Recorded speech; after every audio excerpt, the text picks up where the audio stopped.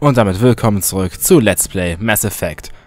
Letzte Woche habe ich, glaube ich, gar nicht gestreamt, weil ich etwas krank war. Und ich außerdem gerade erst meine Festplatten eingebaut habe. Aber jetzt können wir aufnehmen, so viel wir wollen. Meine Festplatte wird wohl vorerst nicht volllaufen. Ich hatte vorher 1 Giga, also ich hatte vorher 2 interne Festplatten und eine SSD. Und beide Festplatten hatten halt jeweils 1 Terabyte. Das war zweimal die gleiche, ist auch wieder dieses Mal wieder zweimal die gleiche.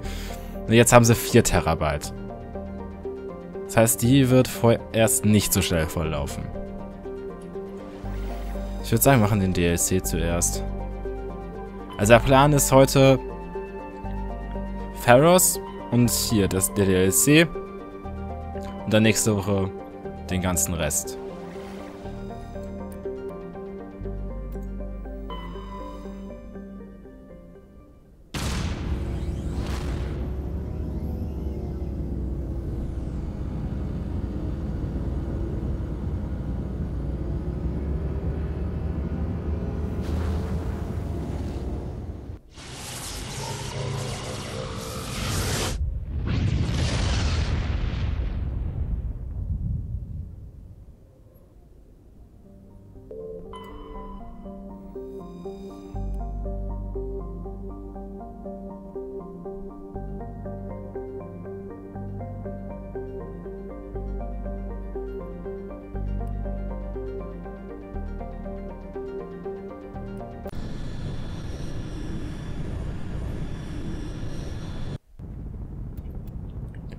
So, ich würde sagen, Talia und Garrus.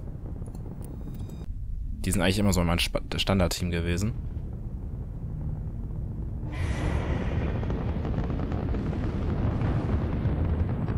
Status. Sensors reveal 3 fusion torches propelling asteroid X-57. At its current rate of acceleration, the asteroid will collide with Terra Nova in approximately 4 hours. Analysis. Torches must be disabled to cease the acceleration. Hello. I heard your transmission. Can you hear me? You haven't found me yet, but I can't talk long. Shut down the fusion torches. I'm going to die. God, I hope you're hearing this.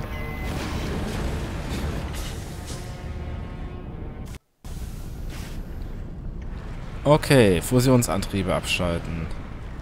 Das klingt machbar. Was ist das? Ein Funkturm.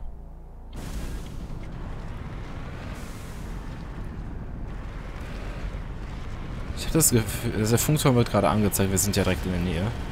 Oder was auch immer das gerade ist. Oder die Anomalie.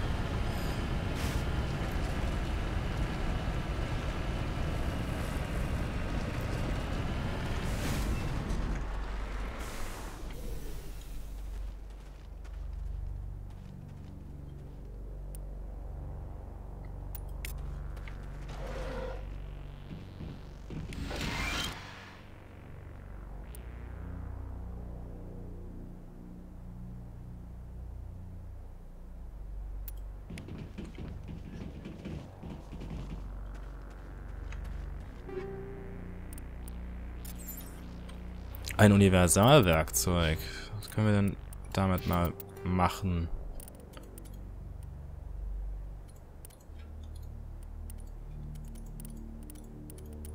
Können wir damit überhaupt etwas machen?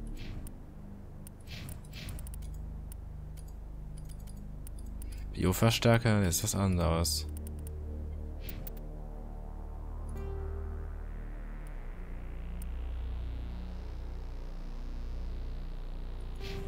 Ja, also die Nebenquests von diesem DLC werde ich jetzt aber nicht machen. Der DLC hat schon sehr wenig Auswirkungen auf die beiden anderen Spiele, deshalb.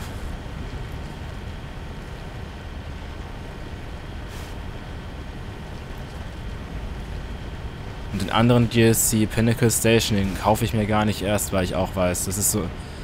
Das ist mehr so ein Kampfsimulator, da passiert auch nichts.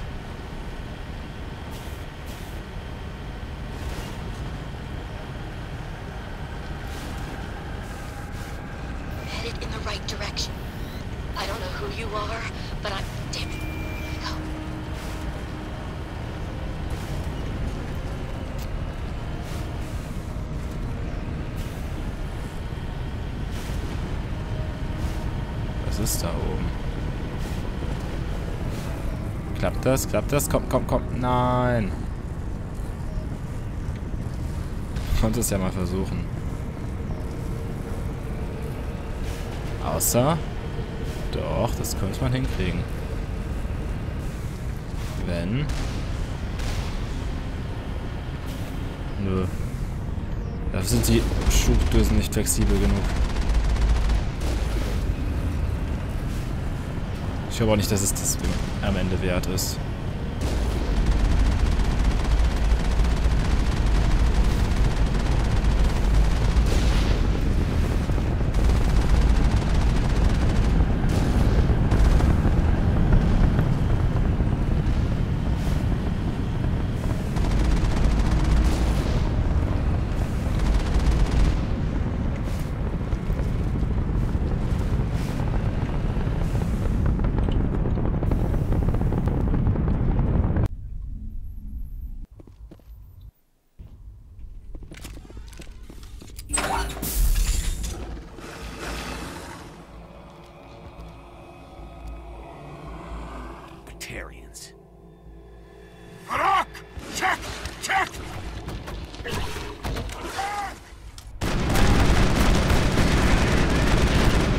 Die bewegen sich ja in Slow Motion.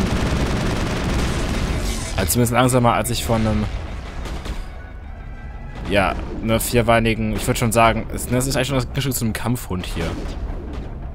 Ich würde erwarten, dass die schneller sind.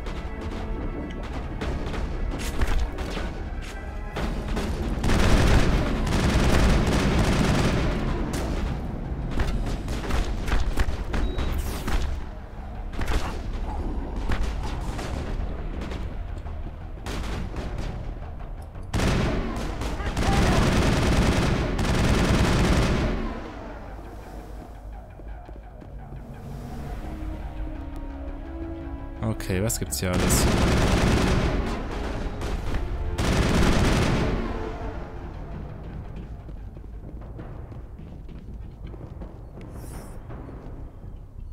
Granaten.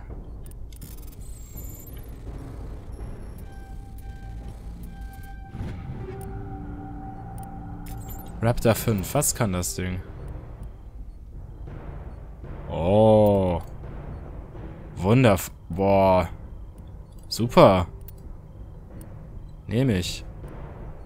Und er auch.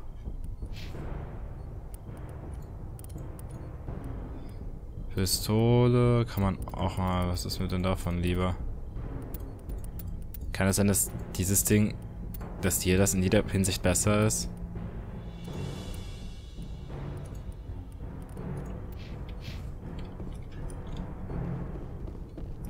Guckt euch an, wie präzise das ist.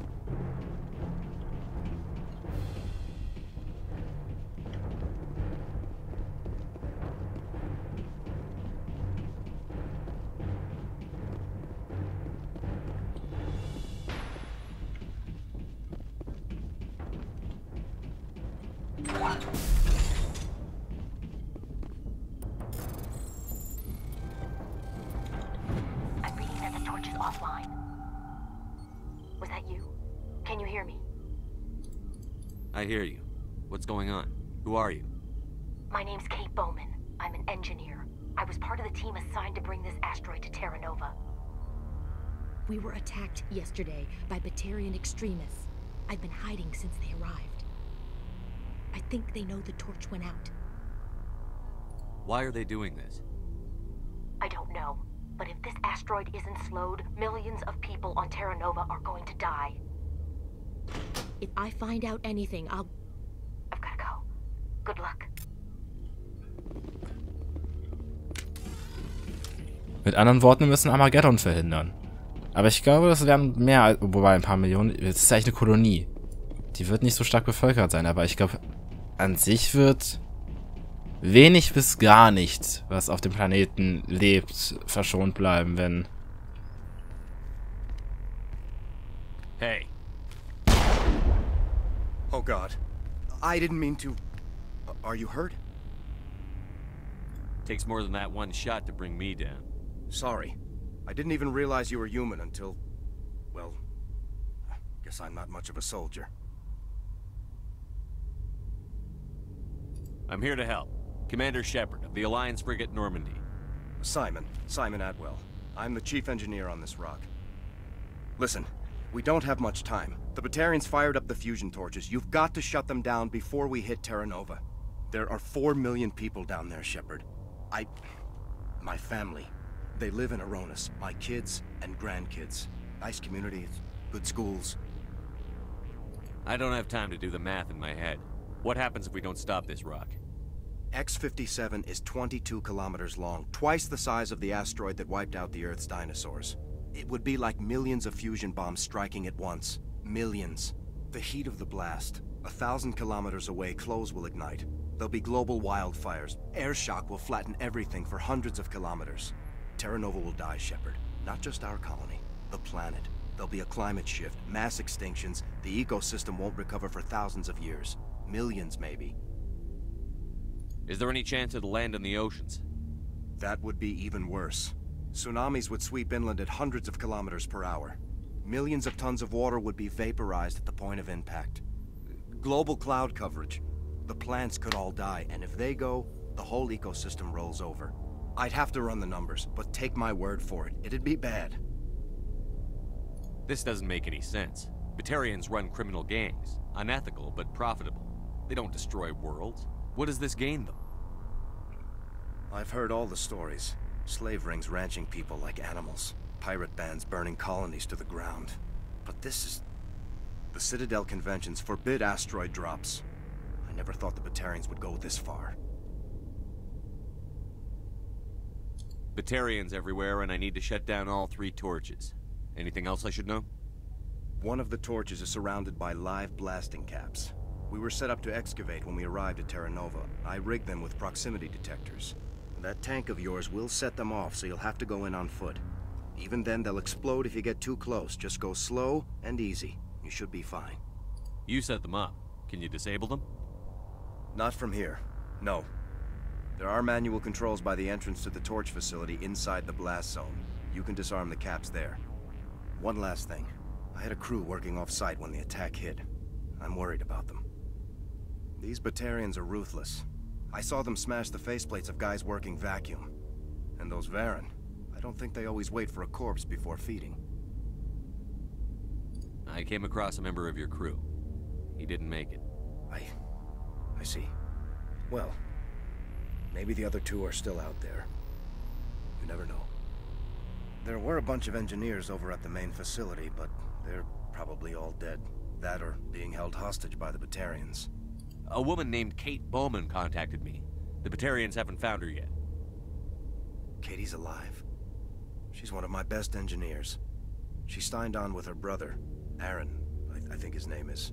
He's part of the security detail. I hope they're okay. You'd better find a good place to hide. If the Batarians come back and find you... Yeah. I think I'll make myself scarce. Good luck, Shepard. Also wie ich sagte, nichts wird das überleben.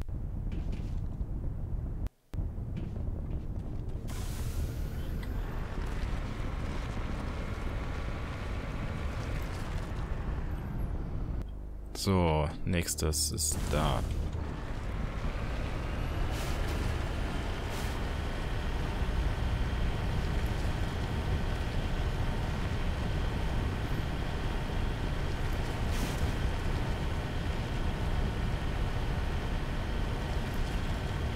Hear me? Getting all kinds of interference. Damn. Sorry. There's a lot of feedback. See if I can fix it. In the meantime, just keep doing what you're doing.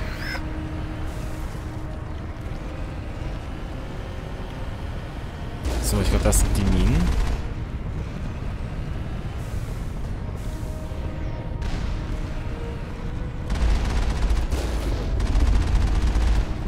Vielleicht kann ich ja aus der Entfernung noch erledigen. Dafür müsste man aber zielen. Was ich aber auch noch lustig finde, ist, dass im Citadel-Raum mutwillige Asteroidenkollisionen verboten sind. Da frage ich mich, das sollte eigentlich normal sein. Warning.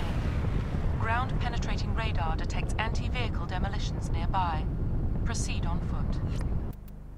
Genau. Dafür speichern wir auch mal. Aber was ich meine ist, das Einzige, was mir einfällt, wofür man Asteroiden auf Kollisionskurs mit irgendetwas schicken würde, wäre halt, um hier einen Planeten zu zerstören.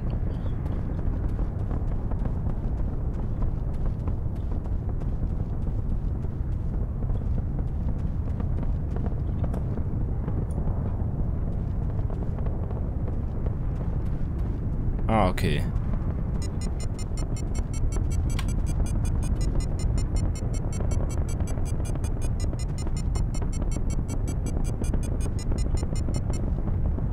Was? Wie kommt man denn dann da durch?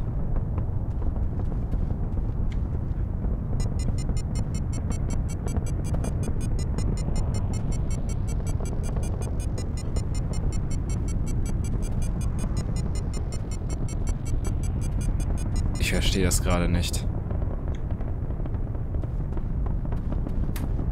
Ich dachte, wenn wir uns langsam bewegen. Das ist Bewegungsmelder, das heißt, wenn ich still stehe, sollten sie eigentlich nicht reagieren.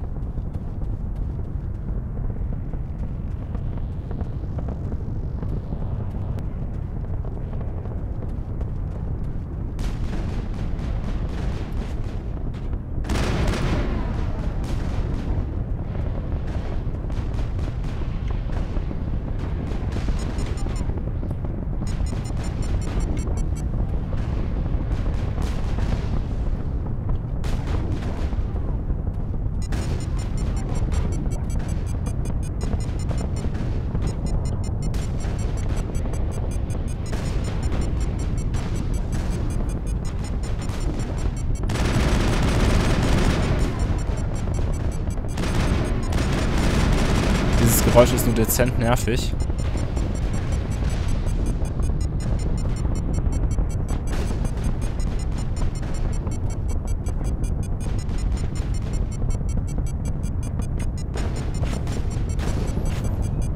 Ich verstehe auch gerade nicht, wonach die Logik von diesem Ding funktioniert.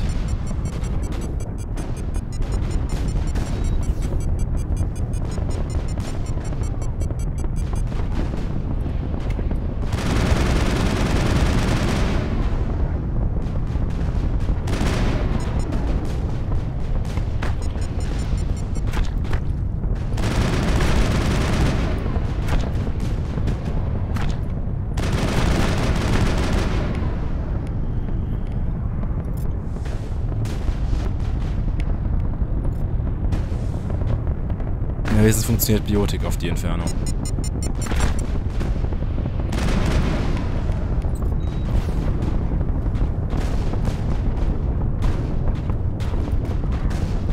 Ah, geht doch.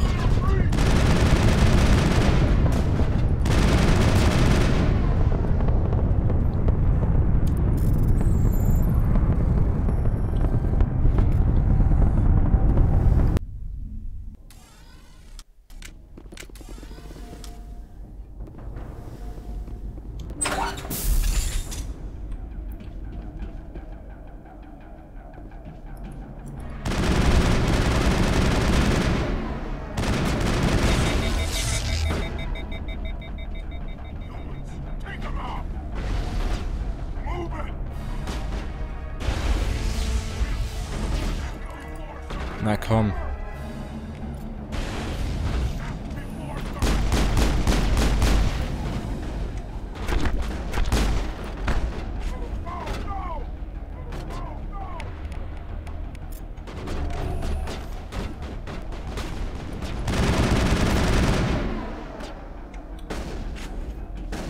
Mir gefällt nicht, wie diese Granaten da schweben.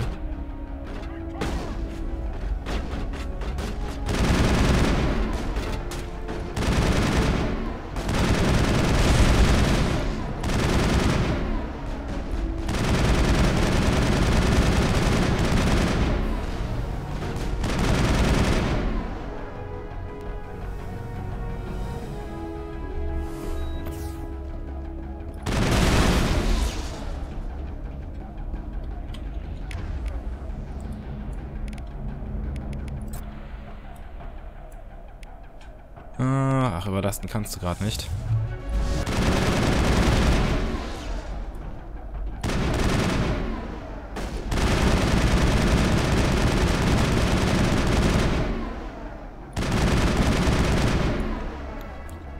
Ich kann mit der Raketendrohne reden.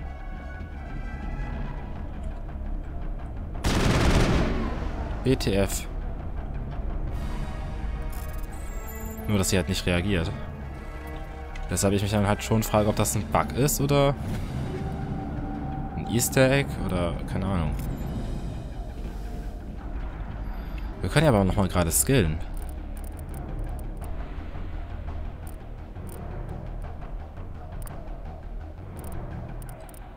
Barriere, Warp, werfen.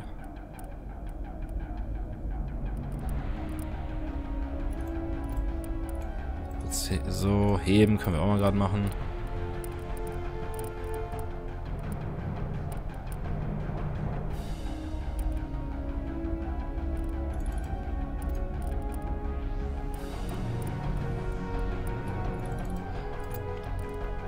So, wir benutzen immerhin so viele Sturmgewehre, da kann man die auch mal gerade skillen. Elektronik.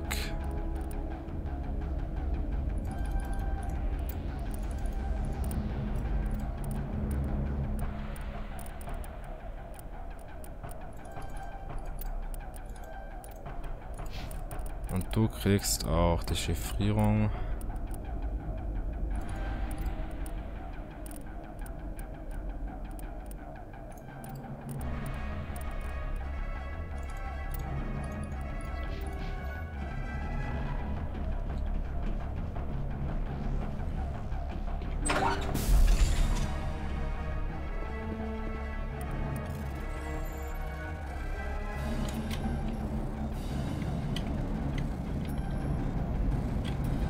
Are you there? You've got to hurry. You really pissed them off.